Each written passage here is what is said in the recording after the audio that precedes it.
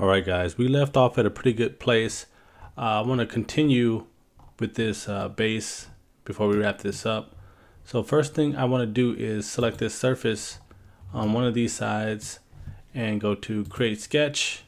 And let's toggle back on our canvas while we're at it.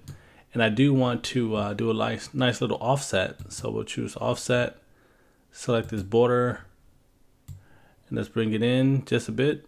So we're somewhere around here. Right. Once we have this, we'll right click, hit OK. Let's pull this in. I'm just going to offset this just a little bit, somewhere around here. And change it from cut to new body, hit OK. And let's mirror this body to the other end by going to create mirror. Ensure the type is on body. And let's select the new body we just created. For the mirror plane will be this plane here. Hit OK. Now let's combine. So go to modify, combine the main body with the two new bodies. Change it from join to cut. And we should have two red cutout pieces here. So let's hit OK. So if we toggle off our canvas, see, we have this little miniature detail here.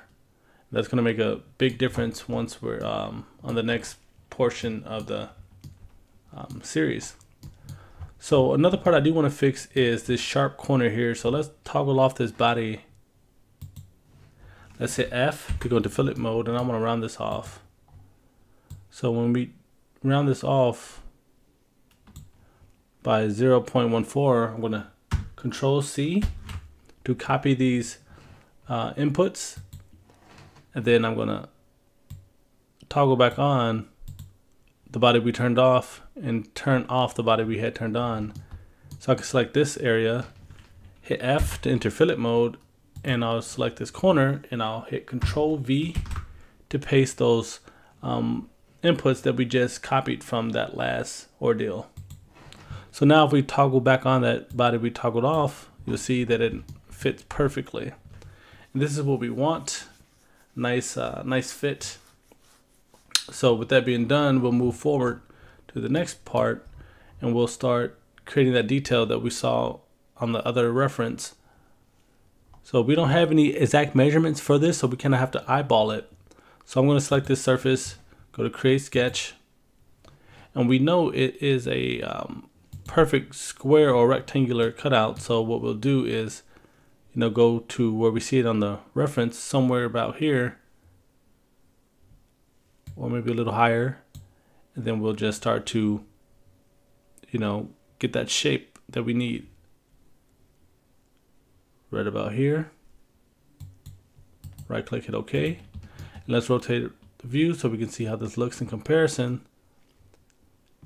That looks actually really good.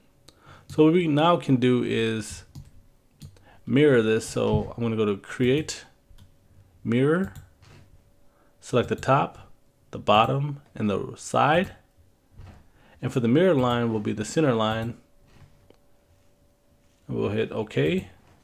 And I do want to bring this in because it looks like it's a little bit too far out. Let's just bring this in. I don't know if we need to bring this lower, but yeah, let's bring this up a little bit higher. Let's shift select all four of these profiles, and we can right click, press pull them all at once to get a nice cutout shape right about here. We don't want to go too far in, just a little bit. So this looks fine right about here. And we're going to ensure the operation's on cut and hit OK. So we get this nice cutout here. So once we start getting to the detail section here in a bit, we'll start adding this. But for now, I think it's safe that we can hit F to go into fillet mode. Select the bottom. We'll select the top corners. And we'll just start to dial this in to get that nice and round. Not too round to where it loses the shape, but just round enough to, match the reference, how we see it. Once we're satisfied, we'll hit OK.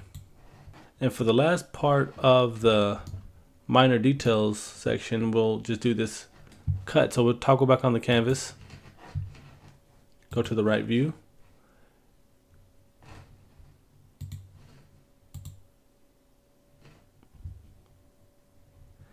and let's start to get this detail here. So what I want to do is go to create sketch, select the 2D plane or 2D background, and then I can start mimicking this shape. And this is going to be relatively simple. So we're going to use the line tool. And this isn't a perfect square because you see on this side it's closer to a square, but towards the back end it's nice and round. So just keep that in mind when you're trying to eyeball these shapes. Just going to copy this.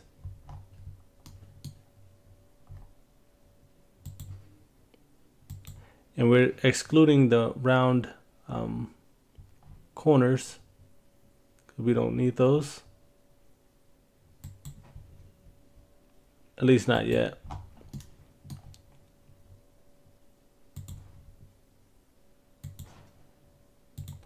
So now that we have this blocked out with the line tool, we're going to go to create arc, 3-point arc, and we'll just start to round these off.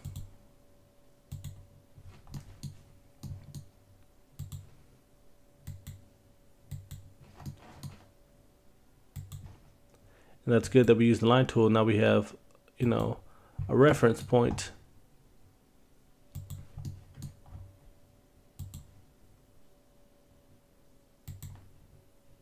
And here to here.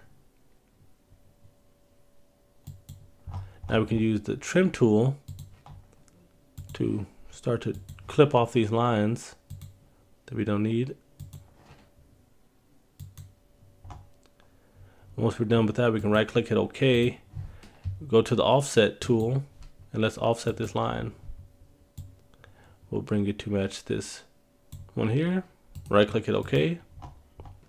Finish sketch. We'll go to modify, split face. We'll select both of these.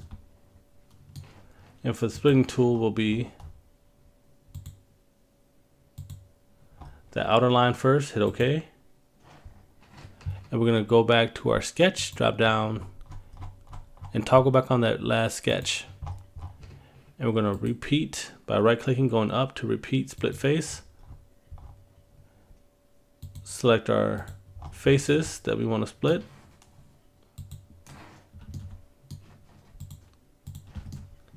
And for the splitting tool will be this inner area. Hit OK. Now if we toggle off that sketch and minimize it, we can see what we just created.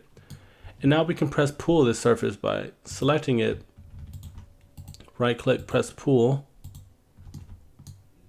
We'll just press pull this off a little bit. We'll hit Control C to copy these values, hit OK. And we'll repeat that on the opposite end. So we'll go to right click, go up to repeat, press pull, select this surface as well as this one, and we can hit Control V. Now let's hit OK. And we have it just the way we want it. Now lastly, what we'll do, and I think we'll do this on the next video, and is actually just start to cut out these shapes. And we can actually do it now. It doesn't really matter. Let's see where we are for time. All right, so we're at the 10-minute mark. So I'll end this video here and we'll wrap up the minor detail section within the next video.